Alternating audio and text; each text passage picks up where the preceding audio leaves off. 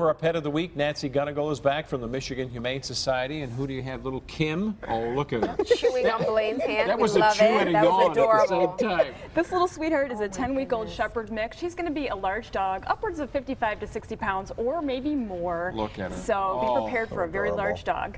Just a beautiful animal.